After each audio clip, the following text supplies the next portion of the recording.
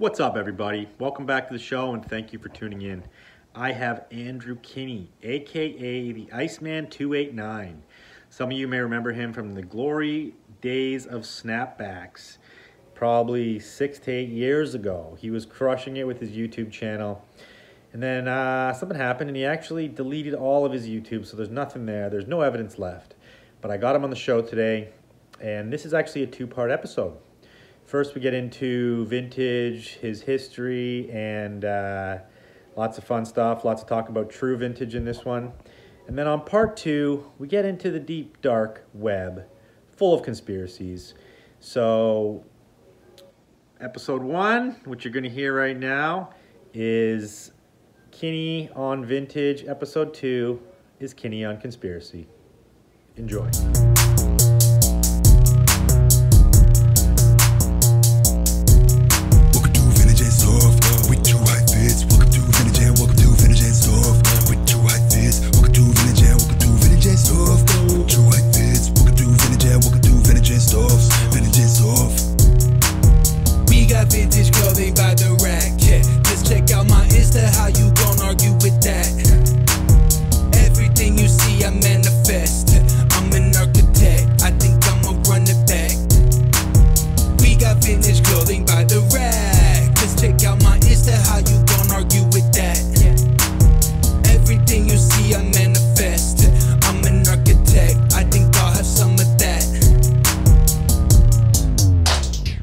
Okay. What's up, Andrew? What's up? We're here, dude. We're here. Finally getting this done. I'm stoked to have you on the show. Yeah. We did a live, must have been like 3 weeks ago now, eh? Yeah. I think you were live and then I just joined in. That was like the first week this whole shit went down. Yeah. But I've known you now, God, it must be like 10 years 8? Probably. Well, yeah, I'd say at least 8. Probably because I think I met, well, I've actually never met you. We've actually never met in person, but yeah, we've been in communication for like 8 or 9 years probably. That's like when I came across you and Jesse and Landlord. Yeah. And back in the good old snapback days. The snapback days, that's right. And at that time, you were AKA the Iceman. That's right, yeah. 289. The Iceman 289. Some people will probably remember. You guarantee there's going to be people listening to this that will remember. Yeah. The Iceman days.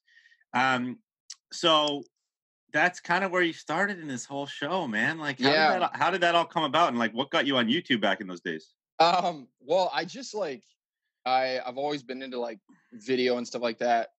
So like when I was younger in high school, I always wanted to make little skate videos with my friends at the skate park. So, I just started like posting like little random edits that I made on Windows Movie Maker. And then I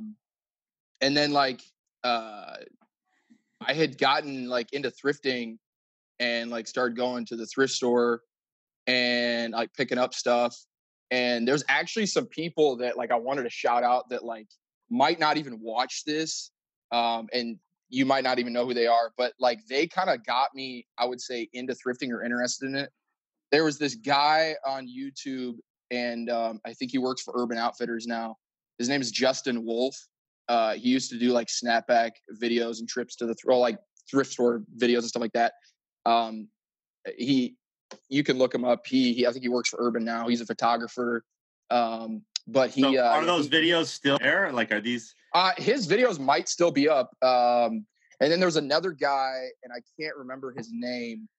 And he got me but this is 10 years ago probably. Yeah. So I started watching their videos. And I'm like, man, this is sick. So I started going to the thrift store, and snapbacks were super popular, so I started picking them up and just making videos. And then I was like, man, this is cool. And how I came across you guys was I was at the thrift, and I found an Iowa Hawkeyes Fanimation jacket. And I was like, man, this is sick. So I tried to Google it. I was like, what is this thing, And I found like the same jacket on your guys' website. Like, this is like 8 years ago or whatever. And I'm like, and I looked at the price, and I was like, oh my gosh, what is this jacket? Like, this is crazy. So I'm like, Dad, come here. Like, I showed my dad, and he's like, wow, that's crazy. So then I don't even think Instagram wasn't around back then. Like when I got into this, Instagram wasn't around. Like a lot of people were using like Tumblr. Like Tumblr was a really big like fashion Tumblr was outlet. huge, man. Tumblr was cool. Yeah, like when I got into all this, it was like way before Instagram, and like Instagram was only iPhone when it first came out, and so is Tumblr even still on the internet? Is that a thing anymore? I think so. I mean, it's still out there, but I don't know if people use it really. I think Pinterest is like the girl version of Tumblr. Yeah, totally. Look up all your. Well, like what Tumblr would have been back then. Because Tumblr was very artistic. There was some pages that only posted very like curated. I mean, it's kind of like Instagram is, but it was cool. And then you could like your pictures could go viral. So like it would tumble. That was the name, and then people would repost. I remember when that was all popping, we would, there was certain pictures we'd post that like all of a sudden you'd be like, this has 10,000 reshares. Yeah, it's crazy. Yeah, and then so. Instagram. Well, I had started watching your guys' videos on YouTube, and then Instagram came out. I think via Instagram is how I like connected with you and Landlord and Jesse. And I was blown away because I was like, man, these guys are killing it. Like they've got like you guys are doing your snapback hauls and pulling out massive boxes of dead stock snaps, and I was just like, these guys are insane. And so like, yeah, I just really looked up to you guys, and it was just crazy. Like the polo you guys had was insane. And that was a fun time. That was a fun time. And I when I look back at that era, like you were one of the bigger guys on YouTube at that time doing the thrift hauls for sure. There was definitely a lot of other people though. Like Professor Snap and DP The Truth. He was out in San Francisco. There was a lot of other people. Were you tight with those guys? Like, did you ever?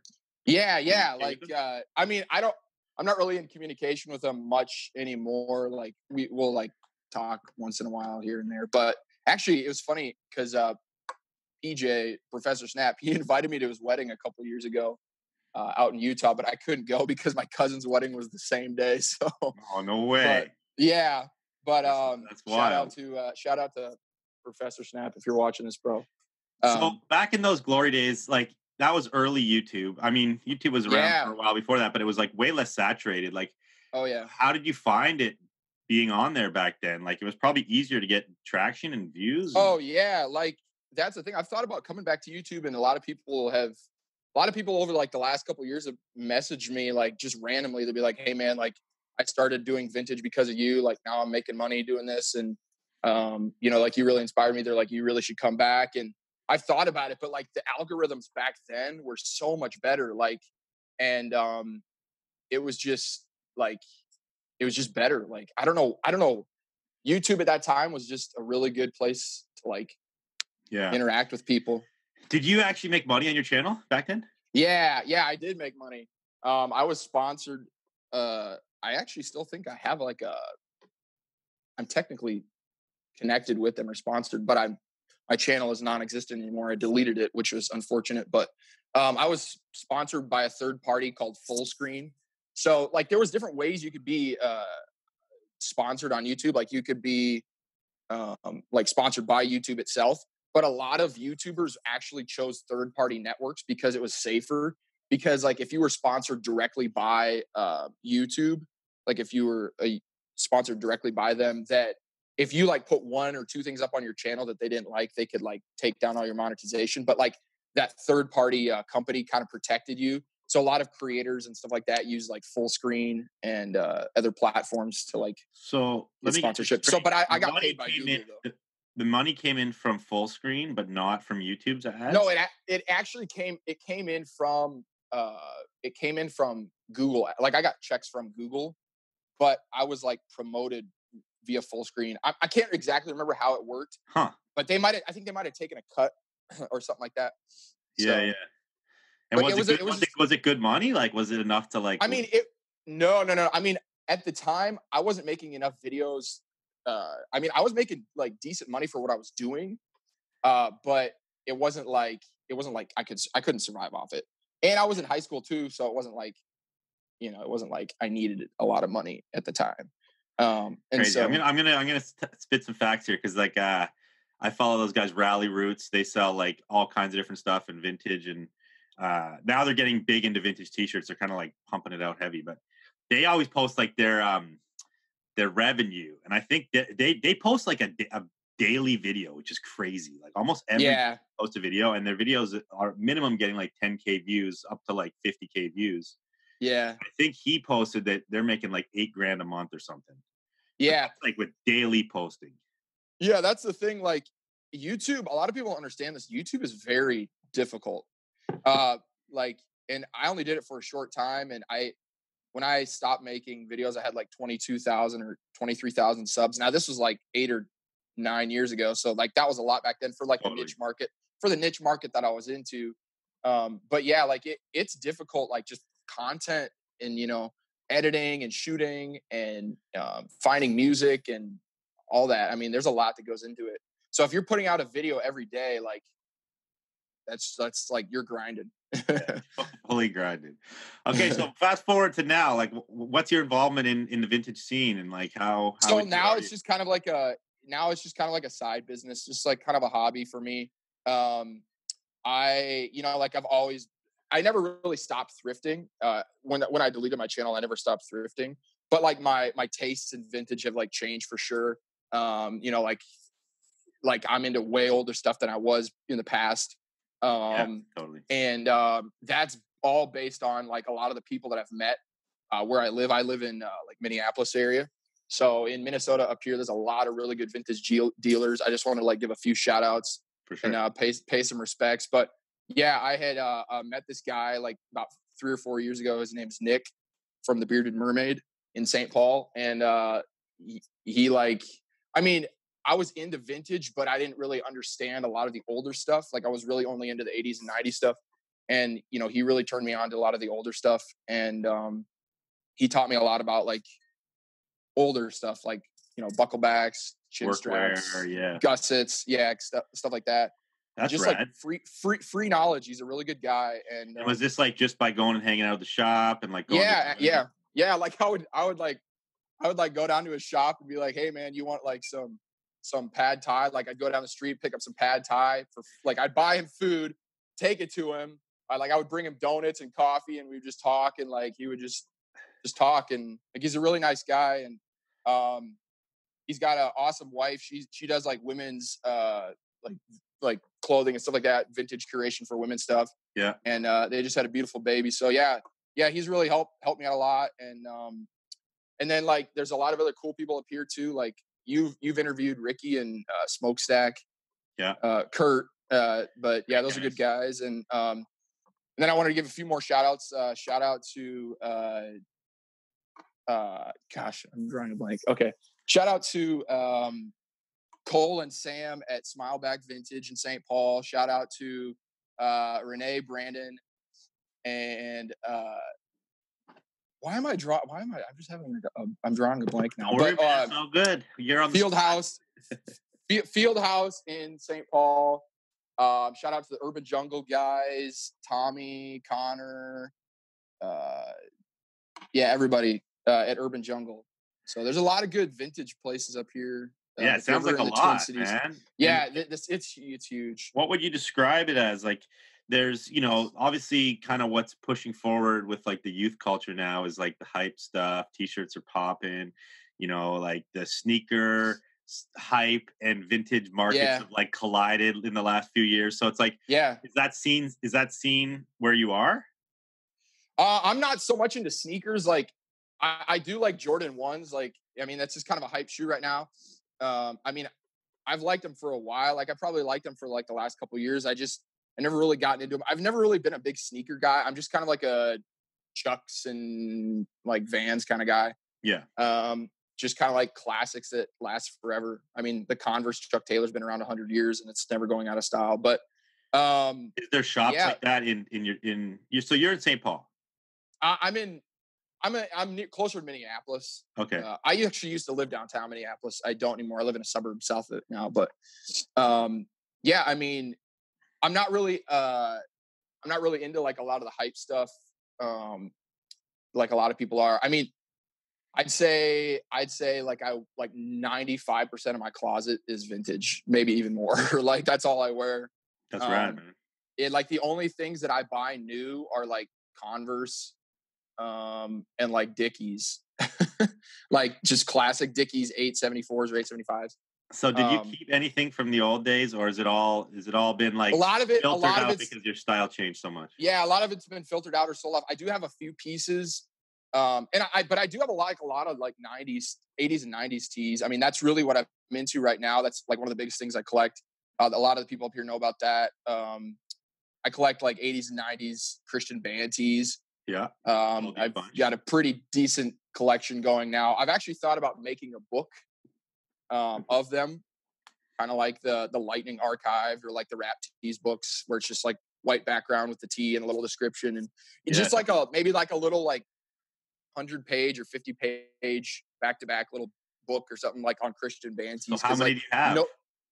I probably got like at least 60 or 70 right now, but maybe more, and they're all just bands from the 80s and 90s, like Christian bands. It's kind of the music I grew up on, like DC Talk, Amy Grant, Petra, Carmen, Audio Adrenaline, Newsboys. They're all bands that like people who grew up in the church, like back in the 80s and 90s, would kind of know about. Yeah. Yeah, a lot of them are really rare, and nobody's really into them right now. I mean, some people are.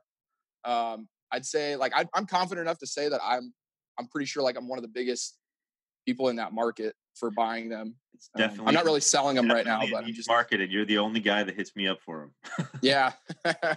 So So as far as like your personal style, you're into the classics, you're into the staples, which I appreciate. You know, I'm into that more so myself too.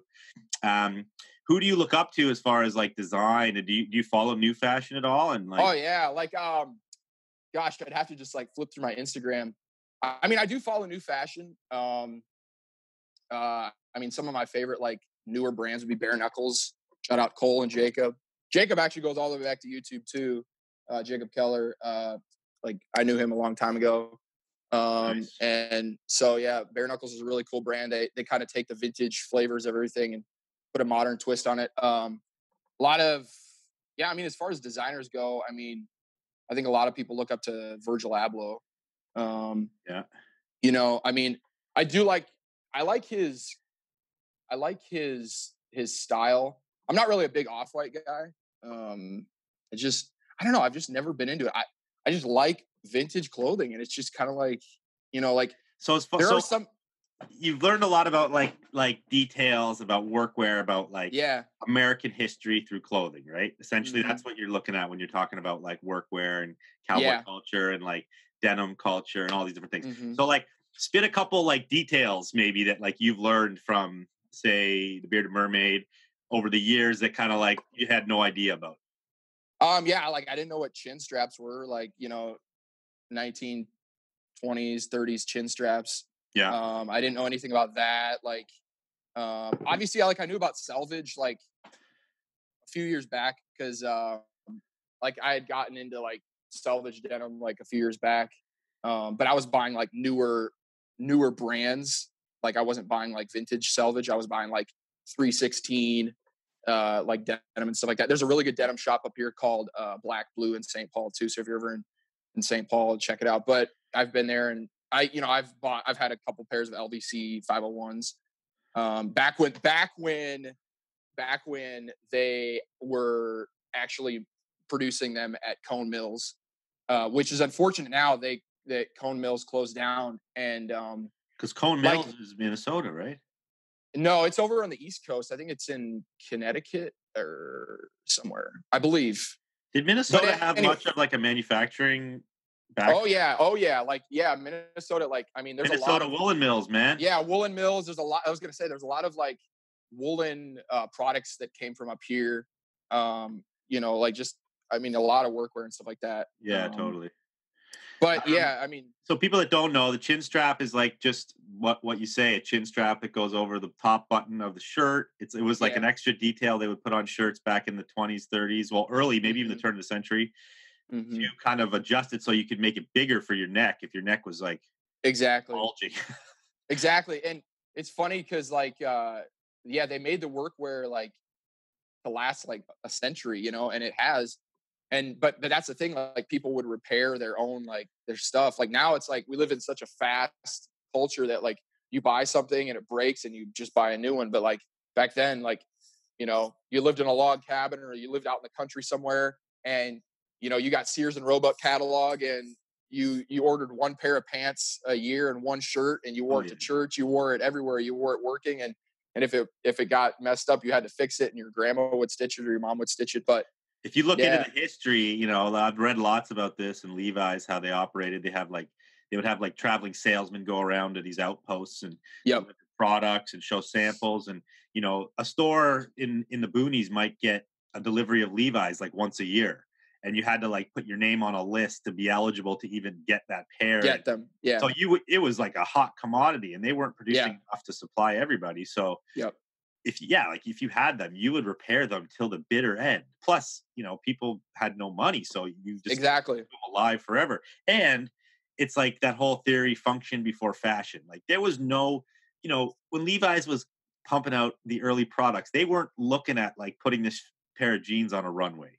They were looking at like, how is this going to last for a miner in deep in a dark pit for 12 hours a day, absolutely away, you know, and they built it to last. And that's why the history is so important. And that's why the fashion never really died away, because it has such a unique history, and it's a purpose, and it's deeper than just, like you say, fast fashion, something that shows up on a runway for a minute, it's gone in a month, you know, like it's, that's the thing. Like, I mean, like, that's one reason why I don't really like fast fashion. And I'm not just talking about like H&M or Forever 21. I'm talking about like just fashion in general, because it's so in and out. And like, I think that, I mean, it's an art form. Don't get me wrong, but like, there's so many pieces out there that have just stood the test of time that when you just look at those pieces, they don't need anything. They don't need any hype. They just are what they are, and they've stood the test of time. Like Converse, you know, Levi's, like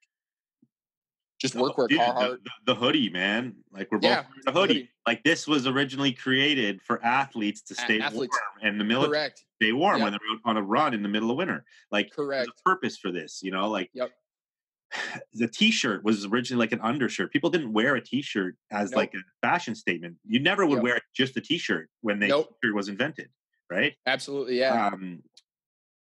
Yes, a Converse, like you said, basketball shoe, but it was like that like very perfect, basic basketball shoe, and these things just last forever. They're never going to go away. You know, it's like we'll wear them to the end of time. I know, and it's funny because, like, you know, you've got brands like Heron Preston or whatever, like, you know, like a couple years ago, they really did like a workwear thing. And you see it on the runways now. Like you see like these high end fashion brands, you know, pulling from vintage stuff. I mean, it's like that when you look at polo. I mean, that's all that polo is, like 80s and 90s polo jackets. I mean, it's just references from like 60s and 50s jackets. I mean, you know, totally. Like it's all fashion references details from the past. Absolutely. Polo, and they've done a wicked job of it with like double RL and killing absolutely the next level details, right?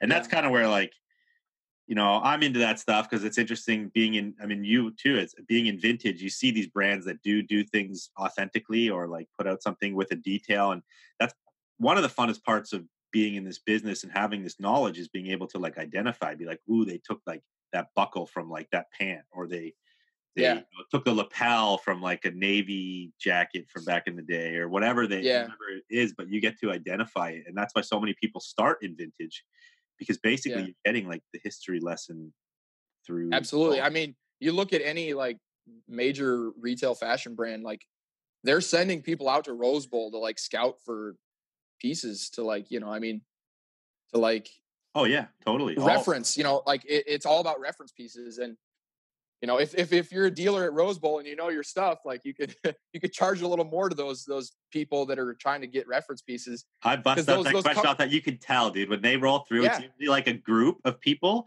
There'll be like 3 or 4 kind of working together, and they'll be like talking with each other about the piece. Yeah. I'll just straight up be like, so what brand are you from? Like, Yeah, I won't even like exactly. preface it. I'm just like, so what brand? No, they're always like off put, like, what? How do you know I'm with a Yeah. brand? I'm like, Yeah. I have, Yeah, it's like I've been doing this for years. I know what you look like, like yeah, totally. yeah. Cool, man. So what else do you want to talk about? Are you still thrifting? You still selling? Oh yeah. Well, I mean, thrift stores are closed right now because of the whole COVID thing. Sorry, what do you do Yeah, besides like what's your actual job? Like, where's your money? my come actual job is I'm actually a valet. I just a valet on the side. Like that's just kind of like what I do. For a restaurant? But I do For what? no. Well, yeah, restaurant, hotel. Okay. I valet downtown. I started down there, and I've been doing it for like the last couple of years. It's decent money, man. It's good, easy money. Yeah, good. But tips, now right? because everything, oh yeah, tips. But yeah, I mean, so like it's a combination of that and vintage and So yeah. I mean, I went to college. Yeah, so I guess backtrack.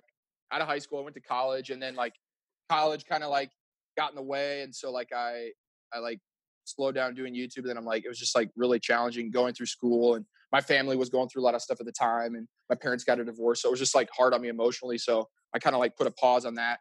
But yeah, so I went to college, and then I have a degree in media communications, a bachelor's in media communications. So, but yeah, that's what I'm doing right now. cool. Sorry, can we talk about that for a sec? Was Yeah. your parents getting the divorce and like that hard time for you when you went off YouTube, or was that? Yeah, it was around that same time. Yeah. It okay. was like my freshman year of college. That's rough. I think I deleted my channel like in 2015. So it was like a few years where I like just was MIA and I wasn't making videos, but my channel was still up. And then like after that, yeah. So, I mean, yeah, it's life, man. Life hits you, and It's true, man.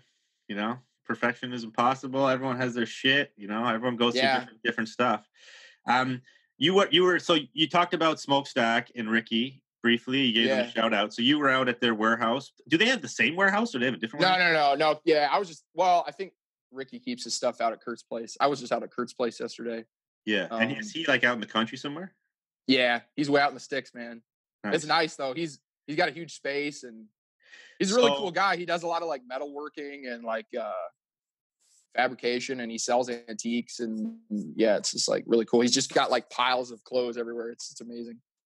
Yeah, if you don't know, I did an episode with those guys talking about their way of picking, which is barnstorming, I call it, but it's just scouring it's true, man. houses. It's totally true. Go listen to that episode. But have you ever gone with them on those? No, I haven't. I mean, they're pretty. Does it interest you? Oh yeah, I would love to. Yeah. I would love to. I mean, that's the kind of thing, though. It's such a. Those pieces are very rare, and I mean, like, I don't blame them. Like, you got to keep your circle tight. You know what I mean? Yeah, no, for sure. So, which I'm almost surprised that they came on the show to talk about that, because a lot of people would say, I'm not talking about this, and fair enough. I was talking to somebody else about it, and there's like all this sort of controversy about what they do, because they're literally going into abandoned houses and they're taking what's left. And, there's a theory that like, well, that's property of somebody else and you're literally don't have the rights to it. And then there's the theory, well, if I don't take it, this pair of jeans is going to rot away and we've lost a crucial part of American history. Yep. So, I mean, I definitely am on the side of like, take that pair of jeans. Me too. Me too. Yeah. If that person doesn't want to clean out their own house, clean it out for them. Like, but some of these people, they're like, take it, I don't care, like they don't want it, and I mean, I'm pretty sure they asked a lot of the times before they go in too. But I mean, that's the thing. It's like really, what is the argument to not taking it?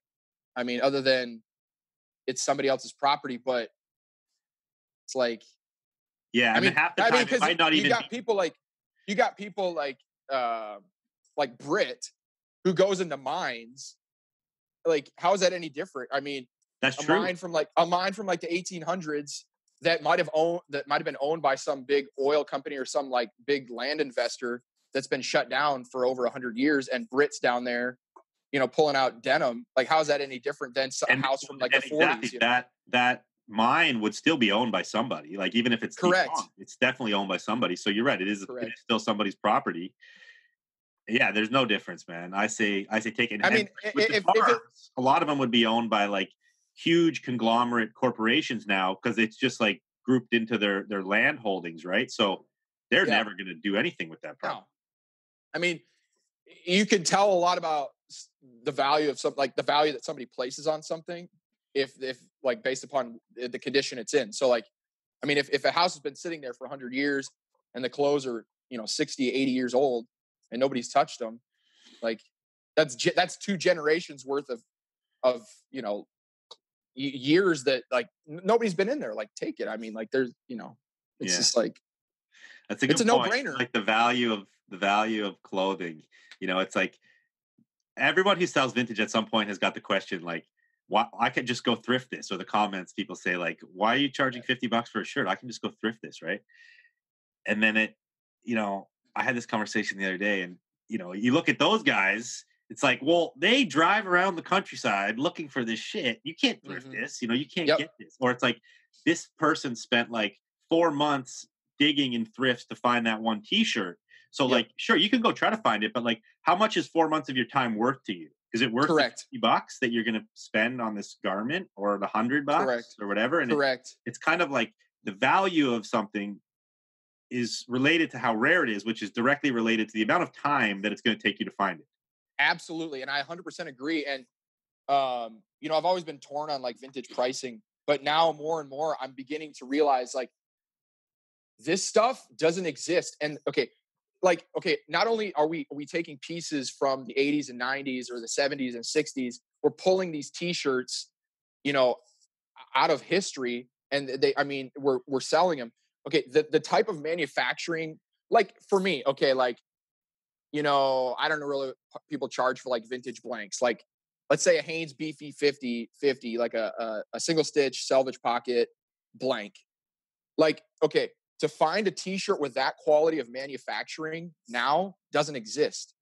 Like, unless you're like in some really nice shop in LA, but then even them, they're charging 60, like they're even charging $60 for new tees. And so it's like when, like, I'll tell my friends, like, okay, 20, 25 bucks for a vintage blank. And they look at me like, what? Like, are you kidding me? And I'm like, okay, then you find this t-shirt at H&M for the same quality. You find this t-shirt at the mall for the same, you find this t-shirt in a retail store for the same quality. You're not going to find it, like it just does. The quality of the manufacturing just doesn't exist anymore. And so I feel I have 20 here from you to pick from. You're going to get your size. Right. It's going to take the guesswork out of it. It's going to save you time. It's convenient for you.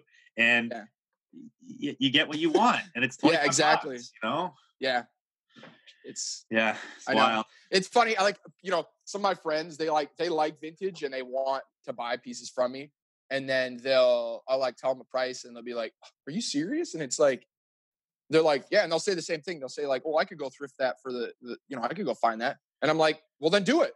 Like, then go do it yourself. Like, totally. you don't need me. You don't need me. Like, I'm out here thrifting. I'm out here sourcing pieces. Like, if you can find it yourself, just go do it yourself then. Like, speaking of price, I've interviewed a couple people from your neck of the woods, but like, how is pricing situational? Like, do you find that stores in your town will be charging big money for stuff, or does it end up being cheap? Oh no, it's crazy. Like, I was actually talking with Kurt about this the other day, and I talk with my friends about this up here all the time, my vintage buddies, but, the Midwest, like if you want it, like, okay, like if you're in LA and you have a store in LA and you're listening to this for any reason, come to the Midwest and source, because people give away vintage up here for like next to nothing. And like, it's funny because like we'll do flea markets up here, and we'll like sell a t-shirt, and we'll like all look at each other and be like, oh yeah, that'd be like $100 in LA, but we'll like charge like $50 for it or something like that, Yeah. And so I feel like up here, the pricing is very reasonable, like beyond reasonable. And that's just like in the stores, everyday vintage. You can go find it. It's way cheaper. Yeah. I mean, it depends on the store you go to. There's a lot of dealers up here, like Nick from Bearded Mermaid. He is extremely reasonable. I mean, his motto is like everybody walks out of his store, and there's always a little bit of meat left on the bone, meaning like, whatever you buy from him, you could probably always resell for a little more, or a lot more. Motto. It's a wicked motto. And I mean, that's just kind of something he's told me. But yeah, I mean, it's like it. I think that as time progresses, prices of vintage should continue to go up, because when you think about it, like, and this is the interesting thing that like Virgil has kind of like tapped into about like vintage pieces that, he had that quote in an article a few months back or a while back. But like the pieces that we're finding, like I said, that type of manufacturing does not exist anymore. And so it's like you're buying a piece of history that you can't remake this anymore. I mean, you can, but it takes a lot more effort. You know what I mean? Like double RL stuff, or like Larry's stuff, like that he retroed, like Heller's Cafe, like that level of manufacturing it does not exist anymore. And so like I feel like as time progresses, these pieces get older and they should get more expensive, because it's like they're farther back in history and be more rare. Mm-hmm. They're going to be older. There's going to be less of them out there. Absolutely. The interesting thing though about that theory, I mean, for sure, it's like that for classic vintage, right? Like certain things are going to go up, and certain things always come up and go down depending on like the trends in new fashion. It kind of based on what people want. But right now, it's like there's more 90s on the market than ever before, because there's so many more people looking for it. Like it's all of a sudden it's this massive boom in thrifters and pickers. Mm-hmm. Like I remember your day, like the snapback days, thinking like, man, like there's a lot of like pickers out there now, and then nothing compared to now. So and it's funny because the market on the t-shirts, on a lot of them, still seems to be rising, even though like they're not getting any more rare. They're actually getting less rare because there's more people out there finding them like crazy. Yeah, it's funny because like a heart-shaped box tee like a few years ago was like, oh my gosh, and now it's like, honestly, who cares? Like it's a cool shirt, but it's like there's been so many of them that have been found, and it's funny because like I think when you look at fashion, like as far as in modern day society, the t-shirt is like the most iconic piece of fashion. Like, it's the most like a t-shirt and a pair of jeans is like, those are the two most universal pieces of clothing that people wear. You know 100%. What I mean? I have a whole book just on the white t-shirt, like different people wearing through history. Yeah. And like I said before, that t-shirt was invented by, I don't know who invented exactly, but probably dates back to like World War I, like military athletes, people needing something to like soak up sweat. It's just an undershirt. Absolutely. Just Absolutely. a version of an undershirt to soak up. Yeah, and like honestly though, like hoodies weren't around at first. It was actually sweatshirts, and then people started sewing hoods on after the fact. So they would separate the seam around the collar, and then they would sew a hood, and then they would attach it afterwards. Totally. So it was like the crew neck came first, and then like you said, they call them overhoods because or after hoods. There's two names for them. After hoods. Yep. And then somebody at some point was like, "Fuck, I want to keep my head warm. I'm just gonna like sew some more fabric on and create this hood to a crew neck." And then it became a new thing. And then I guess for like probably 10 years, they still kept making them like sewn on over a crew neck versus like the sewn in hoodie, which is a wicked piece of history. If you ever see them, the details look so cool, man. They are. They're unicorns, man. They're diamonds in the rough. But I mean, like when you think about it, like football players, they used to wear wool jerseys. Yeah. And so like that's where it came from. It came from like they wanted something that was a little more breathable and light, so they wouldn't be so sweaty and itchy. And so they kind of came up with like a jersey material, and then that just kind of morphed into sweatshirts, and then they started putting hoods on. It's so insane that people used to wear so much wool. Like that I know.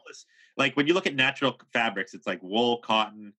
I don't know. You could make clothes out of hemp and all these different. They probably did make clothes out of hemp back in the day, but then the government was like, you can't use it. Like there's only so many natural fibers, and wool was basically everything for like hundreds of years, right? Absolutely. People made bathing suits out of wool. How uncomfortable would that be? I know. Absolutely. I mean, before like, Levi's came out, miners and workers were wearing wool pants. And then canvas the first pair of Levi's was canvas. It was like white twill canvas.